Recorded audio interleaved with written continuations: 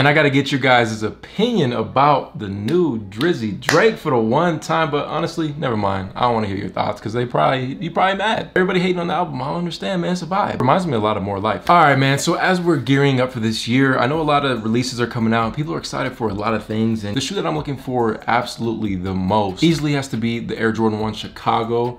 They are doing a remastered version. This pair is from 2015, but I wanted to do an updated review because clearly, you know, we're in 2022. So let's drop that 4K quick review of the Air Jordan 1 Chicago, and we'll talk about the remastered pair because I think it's really interesting the way they're doing things with that. First and foremost, I want to let you guys know today's video is sponsored by Secret Sauce, but I'll let you guys know about that later. Now, hands down, bro, period, I would say the Chicago, and I'm sure you would agree with me, is the most iconic sneaker. A lot of inspiration comes from this shoe.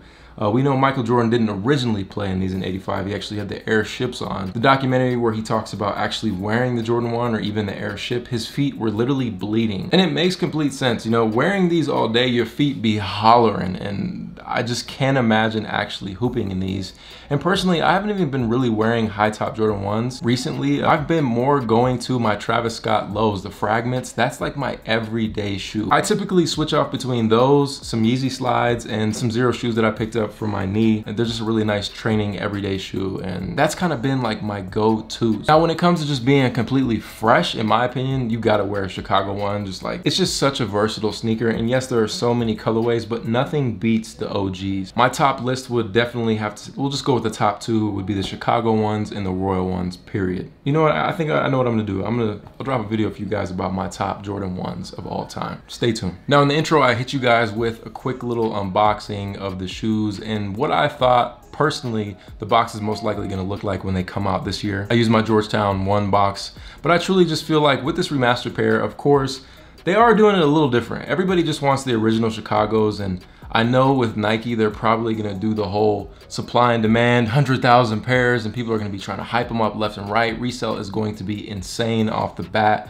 So just be prepared for that. And I know that is just a really annoying thing about the sneaker game, but at this point, there's no reason to complain. We can't complain, bro. It is what it is. It's never gonna change. That's where I will mention Secret Sauce, man. If you guys don't know what Secret Sauce is, it is an online, basically group, a cook group, a community of sneakerheads, and not just sneakerheads. People that wanna resell. There's people that wanna make money, and there's people that just want personal pairs. There's nothing wrong with that. Do you? Secret Sauce is dope just based on the fact that you can get early links, you can give access to bots, less L's, leaks on different information that's super vital. They are diving into like crypto and NFT. We know that's down the drain right now, but hey, bro, now's the time to really double down and invest, because this is what the millionaires are made in that bear market. Personally been able to cop hella sneakers through Secret Sauce, so you guys can check it out. There still should be some spots available in my link down below in the description, so go check it out, man. I personally think it's worth it. It does suck that it's just like not that easy to get these sneakers, man. And with these Jordan 1s, when they do come out, I'll tell you, man, be a part of every group you can, watch every YouTube video you can, get all the leak information. I think the main benefit with like any of these groups or networking on YouTube or Twitter or Instagram is the fact that once you build that network, it's pretty easy to get shoes. I know I'm gonna get these for sure.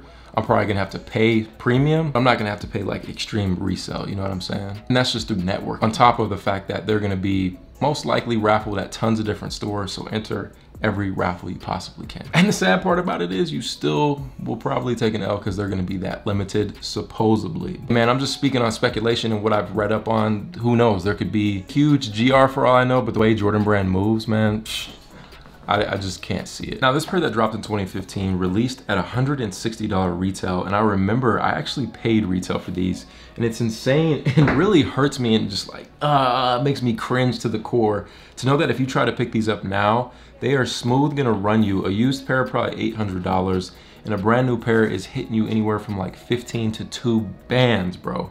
$2,000 for these.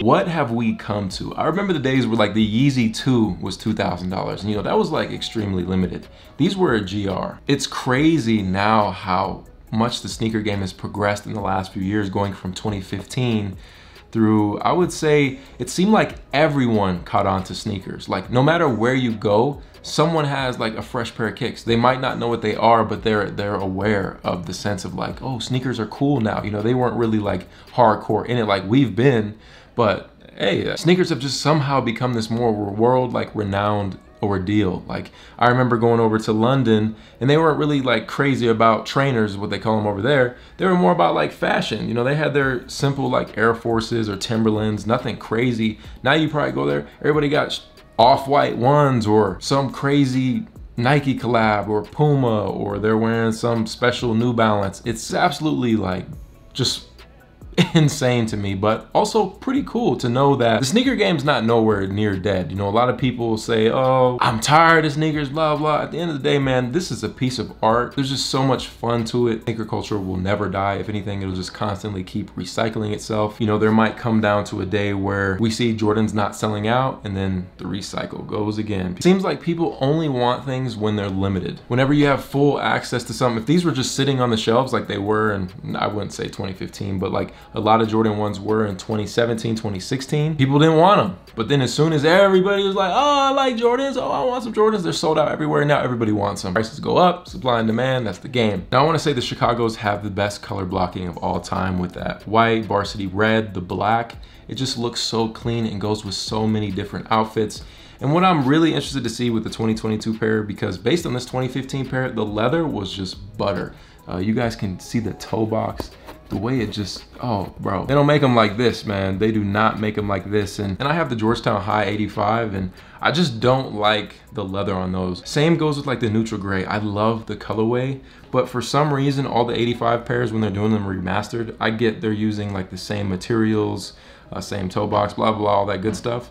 But the shoes run a lot more narrow than just their other general releases that weren't remastered. So I've kind of had to go with like a 12.5 on those, and that's even harder to get. But with any of the retros that they released, they were all really true to size. So I personally would just stick to that. Based on the images that I saw from the Reimagined pair, I personally, as of now, until I get to see them in hand, I do not think that the quality will be better than the 2015 pair. I don't even think it'll come close. Again, that's just me speculating, just on the images I've seen. This retailed at $160. These are Reimagined pair are gonna release at $180. So if the quality isn't better than these, it's a damn sad day, y'all, let me tell you. And I know it's something that we just kind of can't be like surprised at, but it's like, but at what point do we decide as like a community to hold Nike and Jordan brand like to higher standards in quality? It'll never happen because the shoes keep selling out, but you get what I'm saying? People get mad about resale and everything going on, supply and demand, but at the end of the day, if everyone just stopped buying and stopped paying resale, it wouldn't be an issue. So we really can't be mad at anyone but ourselves. These Chicagos look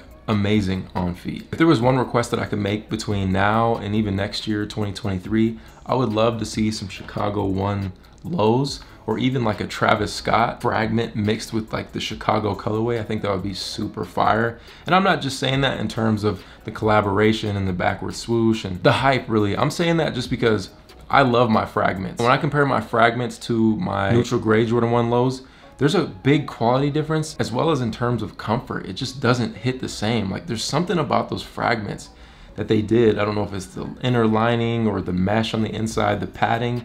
It's just so much more comfortable than my neutral gray Jordan 1s, and I don't know why. But if they could release a Chicago low, man, let me tell you, I would be all over it. But there you guys have it, man. That is my review for the day. What do you guys think? What is your favorite Air Jordan 1? Like, what retro is literally your holy grail? Drop it down below in the comments. And also, if you're into Jordan 1 lows, what colorway would you like to see? This is your boy Sneaker Life, man. If you guys could do me a huge favor, like this video, make sure to check out Secret Sauce. Oh, and real quick, if anybody wants to pick up the new merch, got the Space Jam tees on deck, you guys can go to sneakerlife.com. I'll put the links down below. I'll catch you guys in the next one.